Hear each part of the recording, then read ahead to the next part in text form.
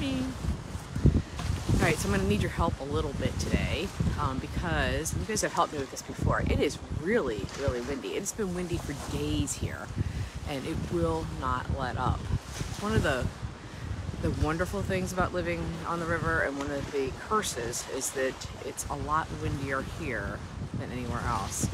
So the problem with wind is that a lot of times when I'm doing these videos, you can't hear me. So I'm going to assume that you can until somebody pipes up and tells me in a comment that you can't at all. So if you can't hear me, let me know so that I know to kind of make some adjustments. I'm hiding basically in the woods. So I'm in a kind of a different location slightly, just so that I can you can hear me. So we were going to talk about macro management, and you're probably like, what the heck is macro management, right? Everybody hears about micromanagement. Don't micromanage. Nobody likes to be micromanaged. It's not effective. Don't do it. And macromanagement is basically the opposite of that. And I've learned this, well, you know, like most of these things that I talk about is things that I'm struggle with and I will never get right, and I just basically am sharing my struggles with you. So by no means do I have this down or understand it or get it right exactly, but I can tell you how I've worked with it. So years ago when I started my company, I was immensely busy. I mean, like crazy busy, you know, working round the clock practically. And I hired an assistant, which was a great thing. I was like, oh, this is gonna be good. I'm gonna have so much time on my hands, it's gonna be great. And that poor assistant sat in the corner of my office while I was going crazy working, and she was just sitting there like, hey, give me some work. And I'm like, I can't, I don't have time. I don't have time to give you that work. I'm really busy. And eventually, finally, I started handing her off some work. And what I realized was that the investment in time in teaching her how to do something was obviously going to pay off. I mean, and this seems like such common sense, right? If you're listening from the outside here. But even though it seems common sense, we don't do it. I mean, so let's say that a task takes me 10 minutes to do, but it's going to take me 20 minutes to teach her how to do it. Well, it's worth the time to spend those 20 minutes because it's going to save me hours over the next year. So the other thing about macro management and the difference between macro management and micromanagement is that you're telling somebody, hey, I want you to achieve this goal, or I want you to do this task. It's not saying, hey, here comes some more wind, and it's coming in from the outside. So I don't know if you can hear me or not, but it's telling them exactly like, hey, this is what I want you to achieve, not exactly how to do it. Here's step 1, step 2, step 3. You let that person figure out how to do it themselves. You just tell them what the end goal is. And so like the difference would be if I was telling somebody to make spaghetti, I would just say, hey, I'd like some spaghetti and I would like a salad on the side. Instead of, hey, please put 1 pound of spaghetti and 3 quarts of water, add a salt at this time, at this temperature. That's micromanagement. And there's some great things that happen when you do macro management. One is that really cool innovation happens because despite what we believe, someone might actually be able to do it better than we.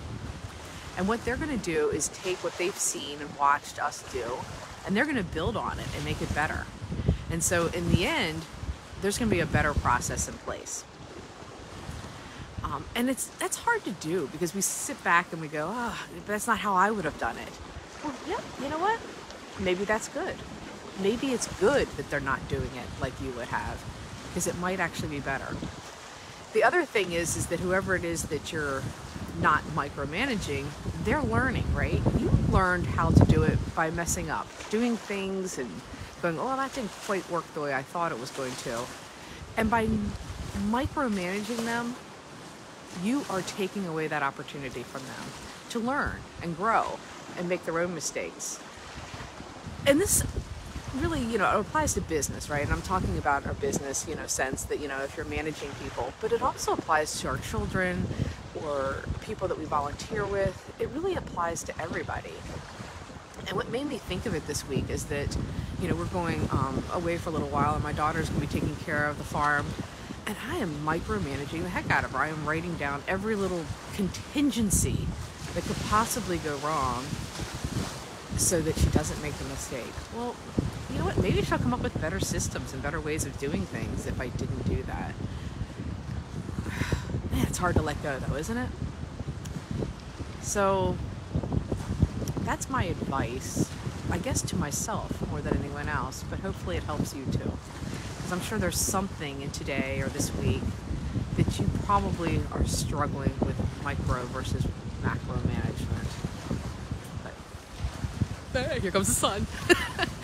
I know, I get excited every time. Why is that? That is a cool one though, isn't it? Look at that baby. Wow. It's a big, big ball of sunshine. Oh, amazing. Absolutely amazing. I love it every time. So I don't know if you guys could hear me because of the wind, but I'm glad you guys are here. I'm glad that you joined me to watch the sunrise. I'm gonna let it come up. You guys can listen to the wind and the waves and everything else Mother Nature is bringing to us. So good morning, and make it a good day, make it a great week. And I will see you guys next week. It might be a slightly different time next week. I will let you know. But if you don't see me, I will show up sometime on Tuesday. It just might be a slightly different time. So, but I do have a surprise for you next week, so definitely stay tuned next week. It's just be kind of a guessing game. So, ooh, it's so nice. Good morning to you as well.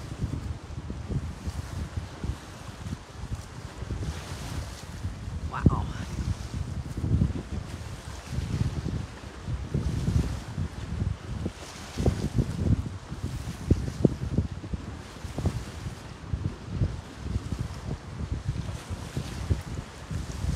Thank you everybody for joining me. It really is such a pleasure and joy and wonderful opportunity to be able to share this with you, and I thank each one of you for giving me this opportunity. It's been great.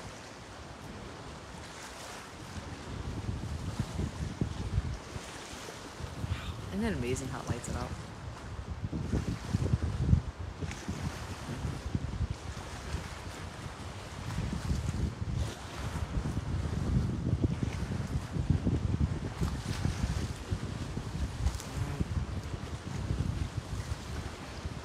Take a deep breath, let it out. Let's start our day. Let's make it a great one. See you guys.